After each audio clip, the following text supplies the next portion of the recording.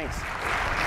Well, JSC was a little too nice. The truth is he hired me into Kellogg's, which if you're Tom Chavez here in the audience, you might want to question his decision-making, given that you gave him the title of Chief Strategy Officer on that. But yes, thank you very much, JSD. And I will try to get through some material very quickly because I like JSD. I think you guys are going to love hearing from the group of marketers that we're going to bring up on stage. And so I thought it was only appropriate to start with this. I remember it was almost 5 years ago now that JSD, I was brand new at Kellogg, and he said, hey, listen, we need to go talk to the CMO, and I'm 3 months into my job at Kellogg. He said, we need to go talk to the CMO and explain to him what it is that we're going to try to do in analytics. Like now we're kicking off this big program. We've got to go explain to him all these metrics we want to collect and how we're going to analyze data and use it and all this stuff. And I go, okay, all right, how do we get this message across to the CMO? So I thought this was appropriate because Michael Lewis is going to be here tomorrow, so I'm very excited about that. I said, okay, JC, I'm going to do it this way. I think there's a clear analogy between what we want to do with data and analytics and the story behind Moneyball, right? And so there are lessons that I think we can learn and apply from the ideas of Moneyball. So what we did is we said, number one, the idea behind Moneyball was it's about getting the most out of every dollar you have, recognizing that we're not all the New York Yankees. Our CMO is British, so we threw in the Chelsea Football Club so he could relate. But the reality is we really want to figure out how do we maximize the impact of every dollar spent, which is the same thing that Billy Beane and the Oakland Athletics were doing in the story of Moneyball. And how did they go about that? One of the mindset shifts that they drove, right, is that you don't buy players. Think about buying wins. And all baseball teams to this point have been based on buying players. But the reality is you should relook at that and say, how do I buy wins?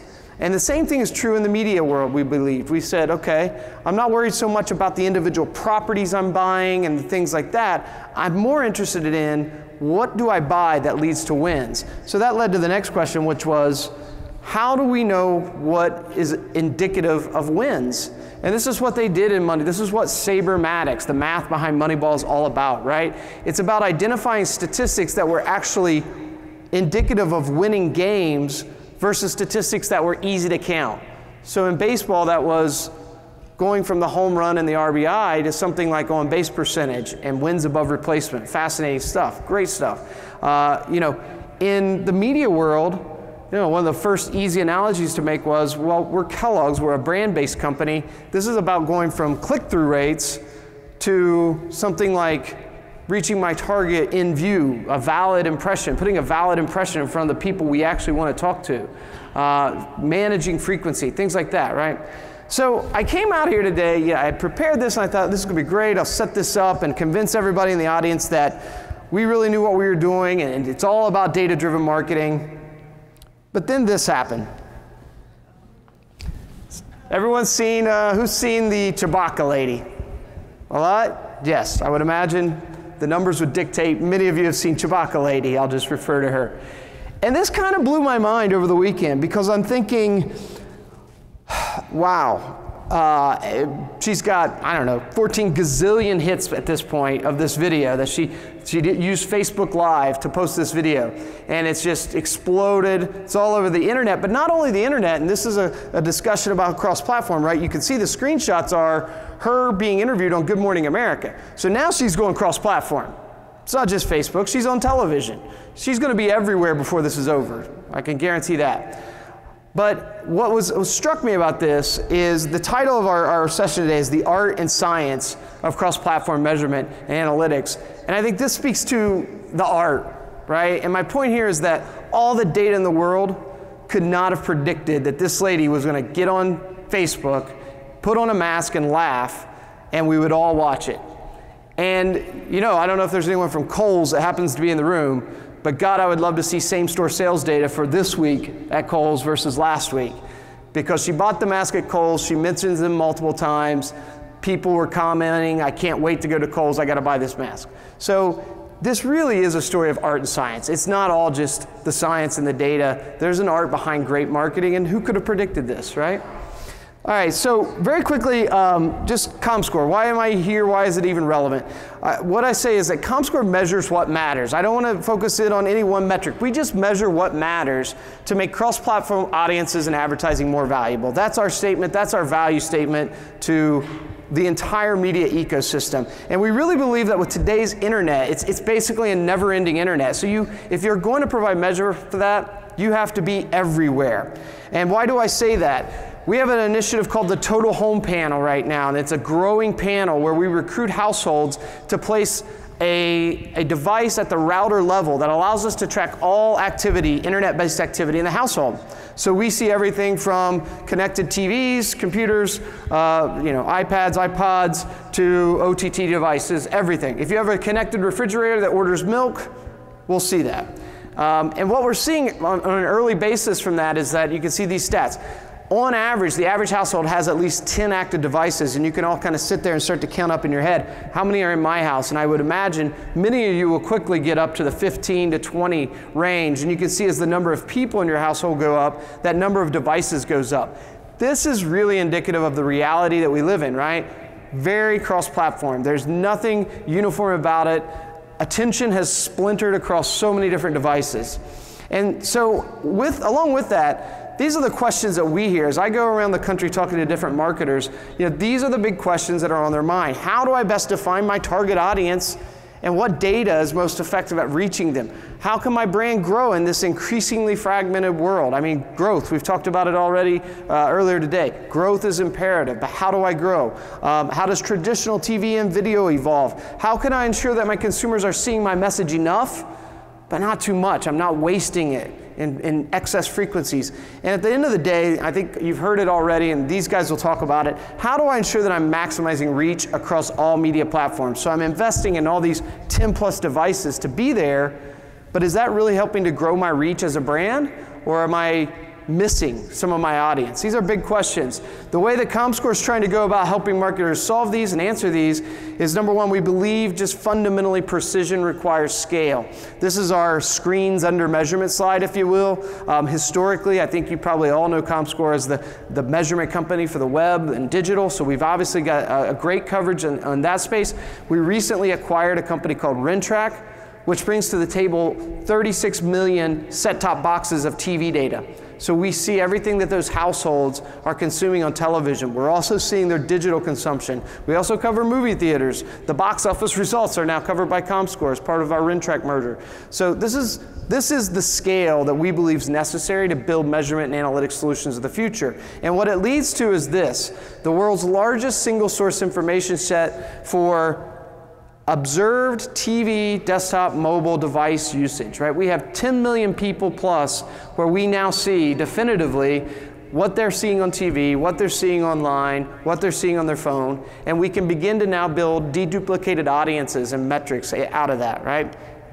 So with that in mind, let's just talk about a very few cross-platform realities. I always start with this. It's a quote from Erwin Gottlieb, the chairman of Group M. He made this at our comScore Industry Summit last September. And it just basically starts with, we have to get better at cross-platform measurement. You'll hear from these guys today.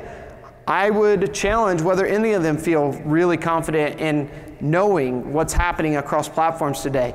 And why is this so imperative? Well, there's more media platforms competing for more time, as we said. With millennials, this is some data from our own data set, millennials are now spending more time with digital and desktop, mobile and desktop digital devices than they are television. So we've reached that tipping point where the time spent is shifting across devices. And mobile in particular now consumes 2 out of every 3 minutes of digital time spent. So you as an individual, all of your time spent with digital devices, 2 out of every 3 minutes are on a mobile device, and smartphone apps are driving the majority of that. Mobile, amazing. We've well past the tipping point. When we look at cable networks, why is cross-platform so important to a cable network or a broadcast network? Well, looking at real data, if you're only looking at a TV audience, you're missing about 1/3 of the total audience, deduplicated audience that property is reaching. And that's what this is showing here, is when you start to look at the unduplicated and duplicated audience across desktop, mobile, and put that together, those networks, those platforms have a much bigger audience than they may be given credit for. If you're a brand or an agency trying to build a media plan, you know, in theory, this slide's really meant to be an in theory slide, I could just choose a very simple media plan, one major primetime network and YouTube. And if I invested appropriately in each of those, I can essentially reach the entirety of 18 to 34-year-olds in the US. That's amazing. Just two simple media properties. I could do that. But you've got to have this kind of information to understand, is that possible? And then finally, as a marketer, marketers want to know, all right, I delivered a campaign across all these devices. Did I get the reach? Where did the incremental reach come from? So this just represents unduplicated reach and frequency across devices, which is kind of what we've been asking for a long time. But it requires the scale to have precise metrics. And then I'll have to throw up back to JSD and I's Kellogg days. We've known for a long time that effectiveness grows as campaigns become cross-platform. What this shows is kind of indexed to campaigns that were TV only. How much volume did they drive off the shelf? And then we looked at all the campaigns that had TV plus print, TV plus digital, TV plus print and digital. And you can see the very clear increase in effectiveness. So we were driving more volume per impression in the marketplace out of those campaigns that became cross-platform, right? So it was an imperative that we get there. And then just to put this all in context before I bring the group up, the idea of cross-platform measurement, it was a year ago or so, I really noticed this shift in the way marketers were talking. They said, it's not enough to measure. It's great that I got all these metrics, but I've got to do something with that data. I can't get an after-the-fact report. It's too late at that point. I want to activate off of that data, right? So the way that we're enabling this with partners like Krux is we can provide very discrete, what we would call impression level data of all your, who's seeing your ads, where are they seeing them, are they responding, who's seeing television, if you want a television audience, if you want a digital audience, audiences that watch CSI, whatever, we can feed that into a platform like Krux to be activated off of. I think you just heard one of the young engineers saying, hey, I'm working on data activation. That's this. This is activating data that's coming from a cross-platform system, right? And we've got a great case study with Kellogg's that Amaya can reference where we're doing that to suppress invalid traffic through Krux, and that gets passed out then to the media partners. So this is a very simple model that's already come to life, and it's why cross-platform measurement is key in this, I would call it, data-driven ecosystem, right? So with that, without further ado, I'm going to introduce and ask my panel to come out. So joining me on stage will be Blaze Da Silva, I think. Uh-oh. Get the stool out of the way, okay. Blaze, thanks, VP at Dr. Pepper Snapple Group of Media. Bob Achetti, the CEO of Invisible Science, as JSD mentioned.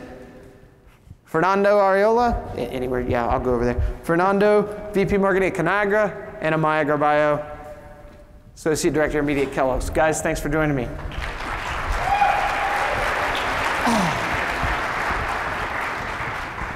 All right, so I'll just start with what I kind of set up. Who feels confident or not so confident in any metrics you have today that are cross-platform? Fernando, you're right here, so I'll just go to you. I would say probably middle of the road. Like, I think there's still a lot of work to be done with cross-platform. I think we've made pretty good strides over the last few years, but there's still a lot of analog platforms as well as the digital platforms that we can't get good data for both of them. So I think we're on a journey, and the thing that we're looking at is the most important thing we do right now is continue to learn and continue to change our culture so that when we do get to an endpoint and we get better data, we'll be better prepared for it. Awesome. And Blaze, Amaya, I'm curious from your perspectives. Sure. I think obviously we've made great strides. I think some of the slides that you set up there with comScore showing all the things that you guys are trying to do and really push the ecosystem forward. It is still very challenging for us, and I don't think today that we have really good cross-channel measurement. And part of that is due to a little bit what Fernando alluded to there of, there are still some walled gardens in the digital space that don't allow us to measure our entire plans in totality. So one of the frustrations that I have is we're spending a lot of money doing measurement that is incomplete and doesn't give us the full picture, and we as marketers need that full picture. So obviously the efforts that you guys are making, but we as an industry, the advertisers and the agencies, really need to push hard on some of the media companies that are not allowing us to measure things the way we need to measure them. Yeah, Maya. I think I would go a step further. I think, rightfully so, there are advances that have been made, but I feel like channels multiply under us a lot faster than we're able to track them. So if you look at a couple of years back, maybe we have that middle of the road. Today I think we're below that because there are a lot more channels that have appeared in the last couple of years that are outside the measurement, cross-media measurement space. And I think that is only going to go and get worse. So it's clear that we need Don't get me faster. wrong, I understand the challenges. I mean, with just the way people are consuming, just look at video, the way people are consuming video and how hard it is to measure all the different places that people are consuming it. So I recognize the challenges that the measurement companies have and respect what they're trying to do in bringing us forward. My emphasis is on the partners who are not allowing us to measure that and not allowing you guys to measure it the way we need to have it measured. So Baba, you left the media space proper, the agency space proper, to kind of start an analytics company. What are you seeing? Is there progress? Do you feel like there's progress being made to some of these challenges that these three have just talked about? There is progress, but the extent of the challenge is enormous. So, the whole idea that we're living through a period right now where the explosion of new touch points, not just the explosion of them, but the hyper adoption of them by huge groups of consumers. I mean, look at the Snapchat phenomenon of the last 18 months, right? Where it has gone from zero to if you're a certain kind of marketer, a fundamental channel, right, of interaction. So, I think this period is one that is incredibly challenging, but I don't think it's going to get easier either. I think this kind of evolution is going to continue. So it's just kind of a characteristic of the era that we're in, that part of the challenge of being a marketer is to try to get to solutions for what's probably going to be the environment for quite a while now. Yeah. So I always wondered this, and Blaze, maybe I'll look at you here. I always said, to that point, to Baba's exact point, Snapchat's exploded, other things explode, and as a marketer, you would sit there and have 20 vendors a day come in and say, I'm the next place you should be spending $1 million with, right? And we all know marketers have finite budgets, and they rarely shift that dramatically year over year. How do you start to make these calls? How do you evaluate the effectiveness of a Snapchat at its ability to drive your brand growth relative to other things that you are more familiar with? I mean, obviously part of that is a leap of faith when you look at some of the things that are out there, but understanding consumer behavior and where they're spending their time, and if it's relevant for your target, then you do want to take an approach of, hey, I got to try some things. When we can put measures in place, and we always try to put measures in place, but we may not be ready to do that, but we still need to figure out, is there any types of measures that we can do? But ultimately, you have to understand, from the consumer point of view, how am I going to reach them? How am I going to impact them? How am I going to garner their attention? And as you find these platforms where they're starting to, that are newer and starting to spend their time, and they may not be as measurable, you do have to take a leap of faith with some of these. Do you guys do that, Fernando? You take a leap of faith? It can manifest itself in a couple ways. We have some brand people who are more comfortable doing something that's a little bit riskier, and others who are a little bit more nervous. There's a few things we've done. For some new platforms, we'll have funds set aside that aren't tied to business results, and we'll basically use those funds just to assess new platforms. The key thing we need there is just learnings to know if it's going to work or not, and sometimes they don't work, sometimes they do, sometimes they go out of business. But the cool thing is when they work, then you can take them to the brand guys and say, hey, we have a case that worked. In other situations, if we have a good rapport with the brand people and maybe they have a brand that's a little bit more forward-leaning, that they don't mind putting themselves out there because their perception is kind of it telegraphs that they're a more contemporary brand. We can do it with them, and it's not driven as much by immediate business results, but maybe other things, and a lot of times trying to negotiate with that partner learnings too is helpful. Yeah. So Maya, I'll ask you somewhat of an extension on that. Knowing what I know of your passion for the analytics space, what metric of the things that marketers are measuring, where they can measure things, what metric are marketers probably not paying enough attention to right now? Oh, the list. I think I don't know if it's the one that they are not paying enough attention to. The one that I think has been fundamental for us and we've been very much watching over is been reach. I think, and here is where cross-platform plays so much of a role, right? Because we've been talking about reaching the right consumer, and reaching the right consumer means reaching them wherever they are. Consumer is the true north, and everything that has been talked about, both of you, implies that you need to follow them wherever they are. And so with that in mind, I think reaching the consumer, the impression, valid impression that is viewable against a human in the platform of their choice is the metric that at the very least we should be paying most attention to at this point. Okay, yeah. So I'll shift gears a little bit here. Baba, Chewbacca lady, like I said, all the data in the world could not have predicted that was a piece of essentially creative that resonated with everyone, it would appear, right? We're not talking about creative very much. Why is that? As we talk about data cross-platform. We need to. So this company that I just launched is called Invisible Science, and the kind of phrase where that comes from is this idea that there's two things that extraordinary brands have to focus on to be successful in this era, and that is the visible art of the brand, which is the narrative and the voice and the content and the creative and the kind of the presentation layer of the brand. And then the stuff that isn't so is actually invisible to the consumer, the science, the empirical database approach behind it. And the thing is, you're always going to need both. And I think one of the issues that has happened is we've gotten a little bit splintered off in those two worlds. And we've got to reintroduce those two worlds to each other. So it just so happened that a lot of the data-driven analytical approaches to marketing were very media-centric to begin with. But you know, people respond to a brand touch that is both a message and a placement, right? And there's a lot that says that actually the messaging component of it is actually the most important, most impactful piece of it. Absolutely. So I think we were having a little sidebar discussion a little bit earlier about the fact that, you know, the whole creative complexity that comes along with what we are now able to do with programmatic or data-driven approaches to media is a huge challenge for the industry. And I actually think the next great wave of innovation, and hopefully the case studies that we're all going to be hearing about over the next 18 months, 24 months, are going to be the application of content and creative matched with the data and insight from the pipes we've already laid. Awesome. Yeah, I would totally agree with that. It's interesting.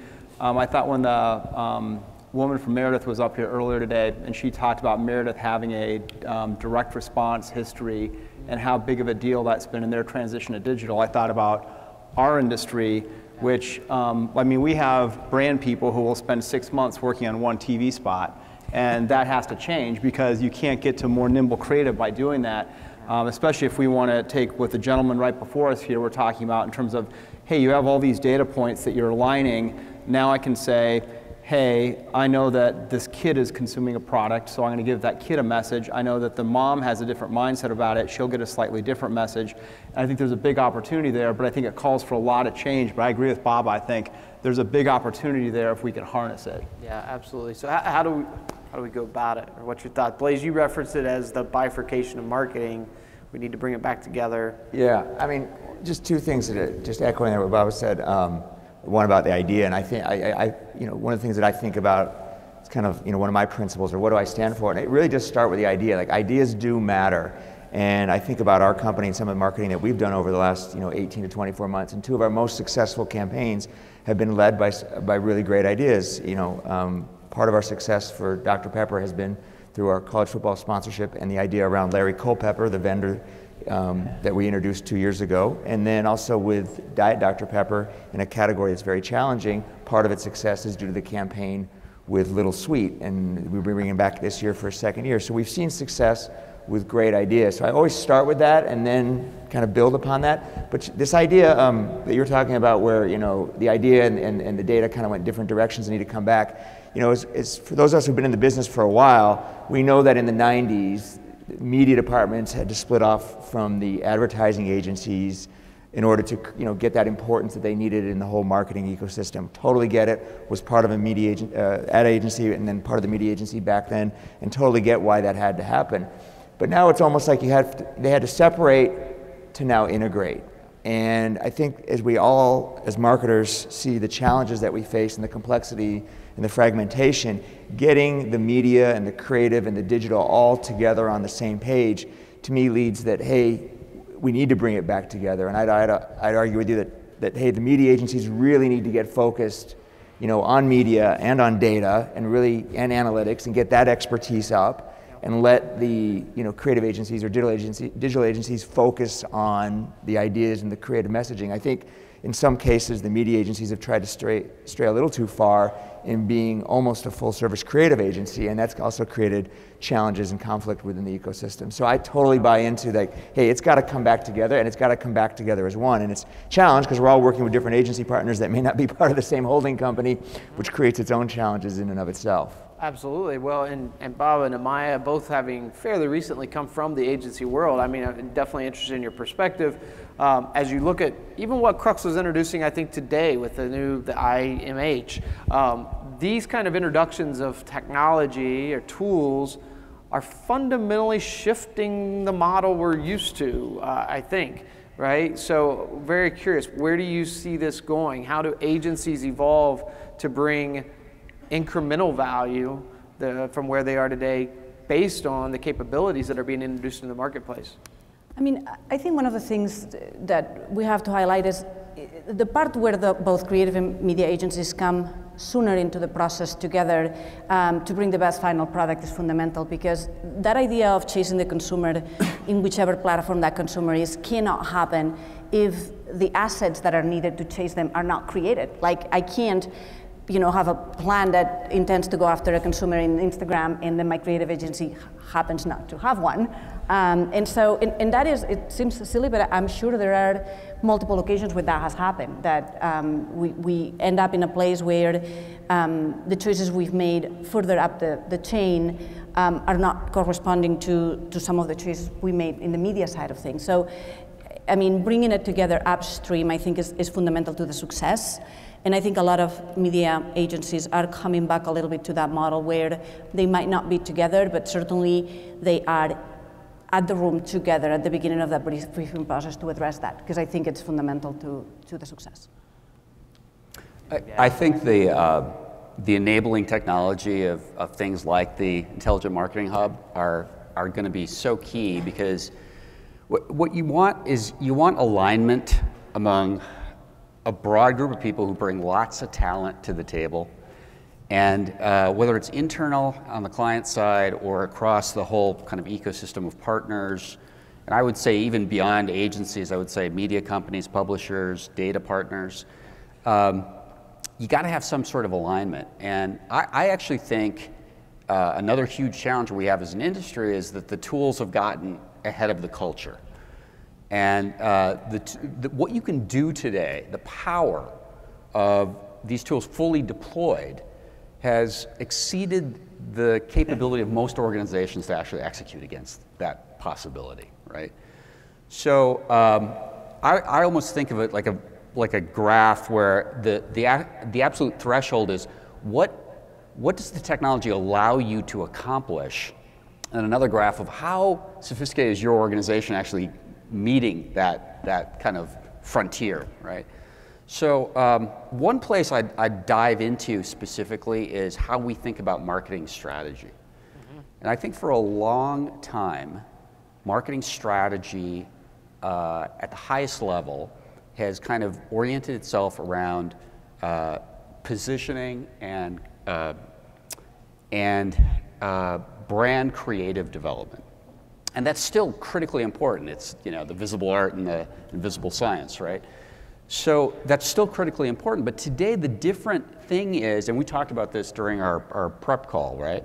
Where it's like, you can't stop there. You can't stop there with one archetype that kind of represents this definitive persona that you get everybody saying, that is who our customer is. If you do, then all the other tools and the data don't matter, right? Yeah. So you got to get a strategic process that says, all right, got it. You know, we've got our master narrative, but we also have to get a complete story and experience across a sequence of marketing touches for this group of people that has these specific needs and mindsets and requirements from our brand, right? Yep. And that's a different kind of strategic process. Yep, absolutely.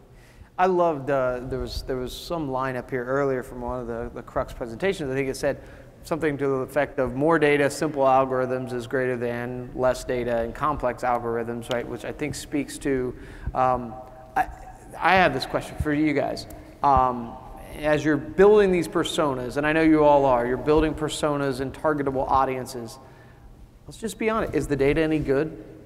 Is the data any good? What's the confidence level in the data we use to build these apparently known audiences?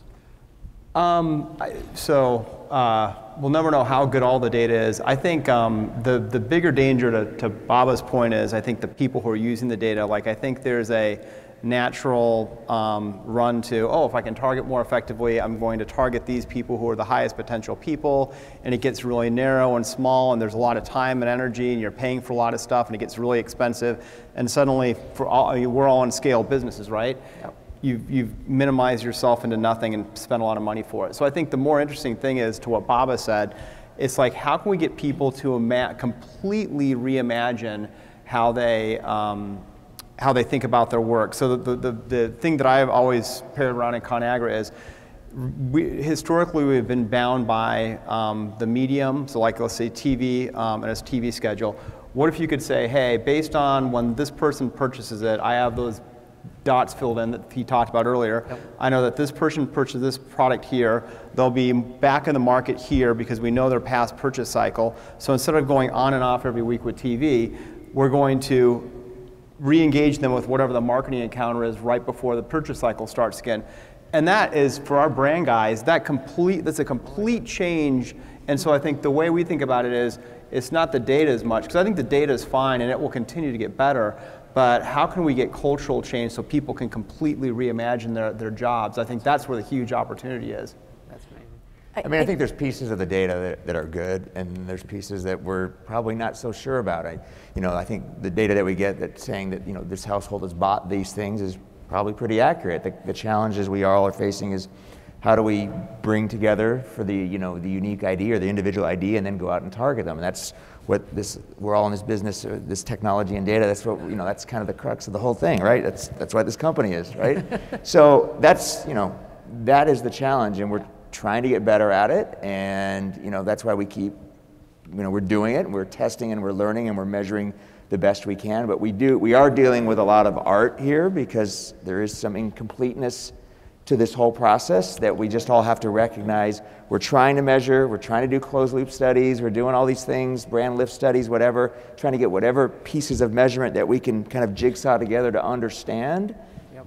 And then kind of work with it. But you asked me my confidence level, I don't know, it's probably between 50 and 70% at this point in time. But I'll tell you one of the things that I do look at a lot, and we've gotten better and better at Dr. Pepper Snapple Group over the last 3 years, is our market mix modeling. We're providing better and better data to our market mix modeling company, and the more granular the data that we provide, the better information we're getting out of it. And so that's really telling us a lot of things about what is and isn't working. And the reason why I like it is it gives me a holistic picture of everything that I do. There's nothing that isn't part of my media plan or my marketing mix that isn't measured in that. So to me, that's right now, and it's telling me some really interesting things. That is the best measure that I have in totality. And then ultimately sales. How are my sales doing? Yep, absolutely. I have to say I'm very much in that camp. What we have uncovered is that, at the very least, for the sources that we tackled to date at Kellogg, the data that we are buying is at least worth the money we're paying for, and then some more. Because 60 cents a thousand is not the same as $5 or $1.25. And so I think with data and the quality of the data, it's very important to know how much you're paying for it, and what is that compared not to non-exposed. We all know advertising works, or we would not have jobs, but what is the targeted audience compared to the non-targeted audience, and the lift that it represents versus the money you're paying for. And there is an element comforting there, right? That you know how much you pay for the data, and you know the returns that you're getting on your sales. So I don't have to be an expert and go chasing the quality of the data. I just need to experiment and determine whether it's worth the money or not I'm paying for. But the other thing I want to add, though, is in this, as we go through all of this, is the challenge with digital in particular is just the cost involved in all these non-media costs. That when you think about TV, and we transacted in TV for so many years, and yes, there's a cost to buy the rating system, but essentially, the agencies are paying. It's built into our fee or into our overhead or whatever you want to call it. But anything we want to do digitally, we've got to pay. Hey, I want to do viewability, I got to pay. I got to do fraud protection, I got to pay. I want to buy some data, I got to pay. There's so many. I want to do closed loop studies, I got to pay. And it just, that's the challenge. Is everything you want to do. Whereas it would be great if this was just part of the ecosystem. It's measured. Right? And that includes all the partners being measured. But that's what makes it more challenging in digital is you have to consider every single thing that you want to do. Okay, do I have the money to pay for it? Yeah.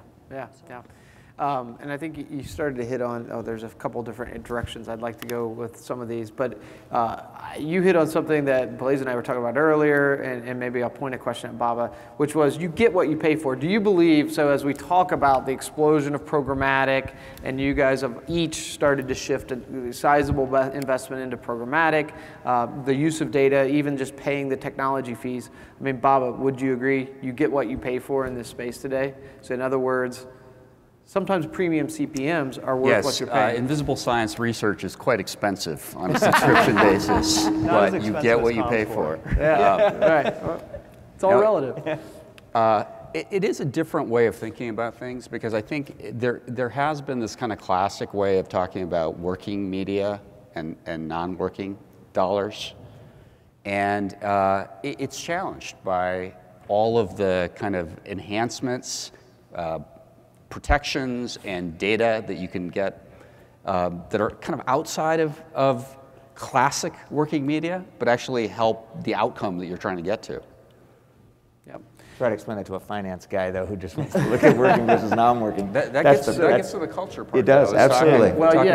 And before as we get ready to wrap up here, I did kind of want to go back to the culture piece and get an answer from each of you on this, because you've all touched on something here, which was about talent. I think, Baba, you brought up the word talent, and you want to work with talented people. I know Amaya can tell you, when JSD and I were at Kellogg, we said, we just want to work with talented people, and we look for partners, not vendors, and we wanted to see talented people, and we believed in talented people and the power of that. But you talked about, I think, Fernando, today's marketer. If you're hiring a marketer, a new marketer today, they've got to look a lot different than they did 10 years ago, I would imagine. So I'm very curious, with all this that we've talked about, the skill sets necessary, the understanding of how to effectively reach consumers with an idea, bring an idea to a message and reach consumers. It's quite different today than it was 10 years ago. How do you look for today's marketer? We could spend, we'll have drinks tonight and talk about that. That's a long one. And I know you've got Heather, so you've got one. I got it going there, yeah. That's a huge win. I think for today's marketer, I think one of the most interesting dynamics that seems to have changed over the past 10 years is someone would come into someone's office and they'd say, hey, we want to do something differently than it was done before, and the person would say, no, you can't do it because of this reason, this reason, this reason. We did it, and we tried that with Walmart, and it doesn't work, and then the person would go back, right?